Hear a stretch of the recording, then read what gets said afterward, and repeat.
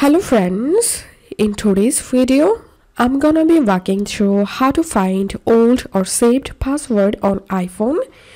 First of all, launch your settings and search here Keychain. Tap on Keychain and make sure to turn on Keychain option from here, and then scroll down and tap on passwords. Once your Face ID verified, to see a password or passkey, select a website or app, and here you'll find password. So tap on password and the password will be visible, and that's how you'll be able to see your old or saved password in iPhone.